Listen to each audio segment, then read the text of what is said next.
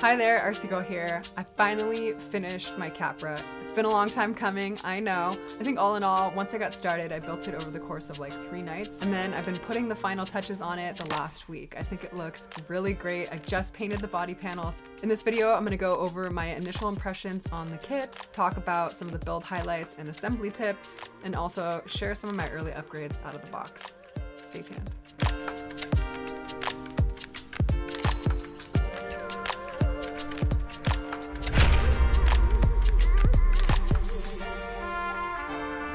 If you're new to my channel, welcome. Here you're gonna find RC reviews, tips and tricks, run videos, flight videos, and other things related to RC. So make sure you like and subscribe. Also check out my Instagram and Facebook. I'll put those in the description box here.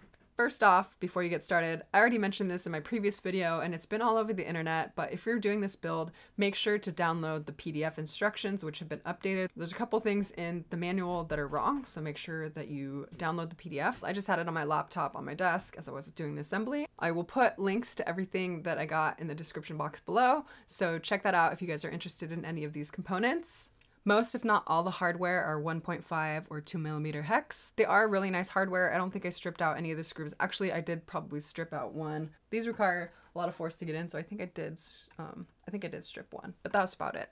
The kit comes with all the lubricants and oils that you're gonna need, so your thread lock and your grease and your 30-weight shock oil.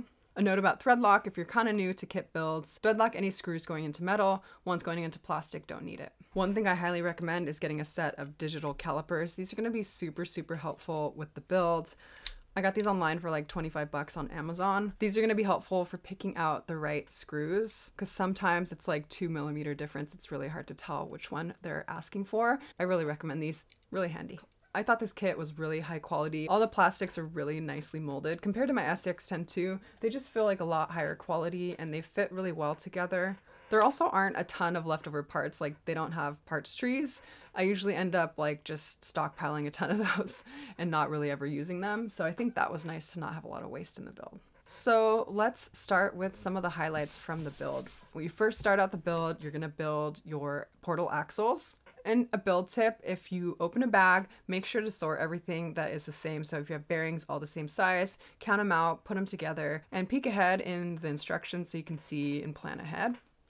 The axles are pretty simple to assemble, but do watch out for putting the pin in the right place because you want your axles to be the right length. I did one, I had to go back and do it again. Also make sure that you generously grease all the gears. So the links are really nice, solid, heavy metal links. This is where, again, the calipers are going to come in handy. Another area where sorting out all your ball ends and parts is going to be really helpful because there's slightly different angled ones that are kind of difficult to tell apart. So make sure you check the instructions for the correct parts and the angles that you want. All right, steering servo. I went with the Spectrum 6250. I'll put the specs on the screen. This is a really nice, fast, quiet, quality built servo. It has normal size screws to access the circuit board for disassembling or replacing gears if you ever need to service it. It also has a detachable lead. I made sure to put a little silicone grease in there when I attached the lead to waterproof it. And I don't believe this servo is waterproof. So what I did is I removed the bottom portion and coated it generously with Corrosion X. And it has a nice sealed rubber gasket around this chamber, so the Corrosion X should waterproof it and do the job. This servo has a 23 tooth spline count. All around, I'm really happy with this servo. It is on the pricier end though. I think it's around 100 bucks, but hopefully it's really high quality and it'll last a long time. The Capra has a crazy wide range on the servo for turning before your links will hit the diff box. So this is gonna have a really tight turning radius. I'm excited about that. Okay, the transmission is where you really want to pay attention on the assembly.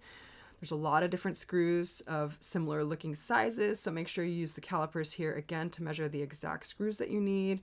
The gears do fit really cleanly together. You're going to want to use your grease pretty generously here as well. It has a somewhat complex assembly for shifting between 2- and 4-wheel drive for the dig function. After the assembly, I wish I did use a little bit thicker of a grease because it's a little bit loud. This is the step we are also going to install the dig servo. I got this Spectrum SX107 micro servo. The dig programming is pretty simple. You just have to set your servo endpoints and set it to a switch.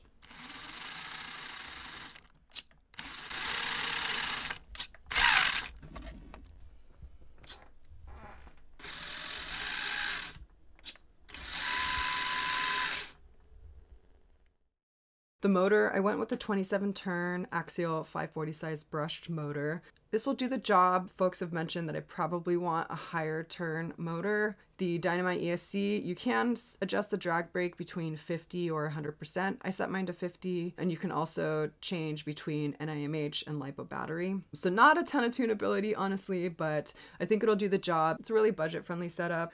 I was actually eyeing the Tekin BXR. It does have a lot more programmability. I might upgrade to that in the near future. So for my shocks, this is where I upgraded out of the box. I'm actually not sure if it's an upgrade from the stock ones because I haven't tried them yet, but Ot6 Racing sent me a care package with a couple of their new components, and these are their new Voodoo shocks. They're dual spring shocks. They can be run with or without oil. They come with this kind of sticky red grease in them already. I'm going to try running them without shock oil first and see how they handle.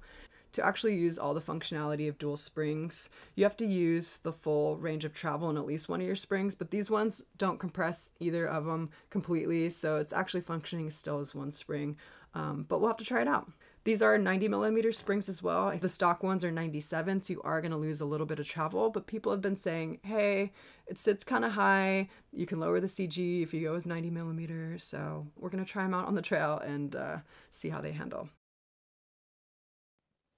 So my wheels, I'm really excited about these. So the Capra kit, as you probably know, doesn't come with tires. For the tires, I went with Ot6 Racing KLR M Vex Gold compound. The Vex Gold is their softest compound, supposedly good in mud, really nice, deep, aggressive tread pattern, has a little bit of siping as well. I'm really excited about these beadlocks. They're kind of innovative. These are their new variable hub or Vari-Hub Capone wheels. They're aluminum, and there's a couple cool things about them that I really like. You can change the stance by just adjusting where you attach the hub to the rim. It has a couple different offset options.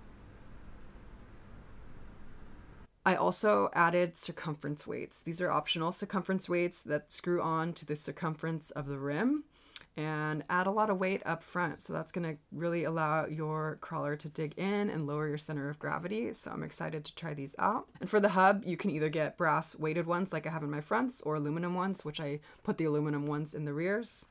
Total weight in the front is just over 600 grams. For the rear, it's about 300 grams. So hopefully this will keep the center of gravity low, keep those tires planted when you're crawling. For foams, I went with the Ot6 3-stage foams. These are for trucks less than 10 pounds. My truck is around 6 pounds, so this will be perfect for that. These are open cell foam. They get stiffer foams as you move into the center. They don't look as high quality of foam like the Proline closed cell foams, but they feel pretty solid, and we'll see how they handle. If you're using the circumference weights, these are going to be sealed. So my fronts are sealed. The rears, though, are going to be vented. So I had to make sure if I didn't want them to be vented that I covered it with a little bit of Gorilla Tape. I run my trucks in water, so I don't want my foams to get ruined. So if you're going to be running in water, make sure that you pay attention to that. Drive shafts. I upgraded these out of the box to Ot6 Racing Voodoo metal drive shafts. These are 90mm. I probably could have gone with a little bit longer, but I measured them before I had assembled it, so I didn't really know, but they come pre-greased and pre-assembled, so that cut down the build time quite a lot, which is kind of nice.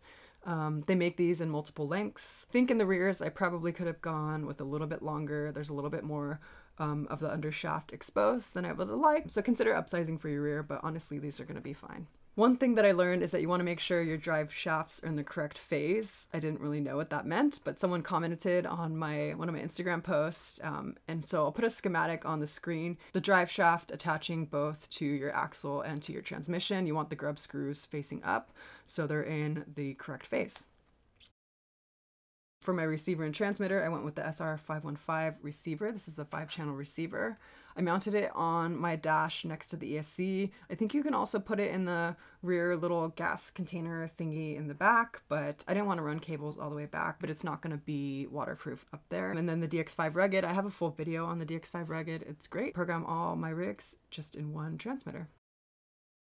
For lighting, the Capra only has 14mm headlights, so I did a little A-main order and ordered some $10 halos. They're blue, and you can also use the LED as well. Capra also comes with 3.5-inch LED light bar. I think it looks cool. And then I did also get a night saber. It's like what people put on their full-size vehicles, their LED whips. Adds a cool touch. That's pretty much it for this video. It was a really fun build. I did a whole video, I'm gonna post that next, on how to airbrush. I did the panels with my first airbrushing kit with the Pearl End paints. I think it looks really cool. So that is it for the Axial Capra build. I can't wait to trail test it. I've been staring at it for a long time on my desk, and I really want to take it outside now. I hope you guys enjoyed this video. I'm gonna add my Capra photos to the build forum on Facebook. Let me know if you guys have the Capra kit and have done any cool upgrades and mods. We'd love to hear about them with a comment below. As always, make sure to like and subscribe. I'll see you later.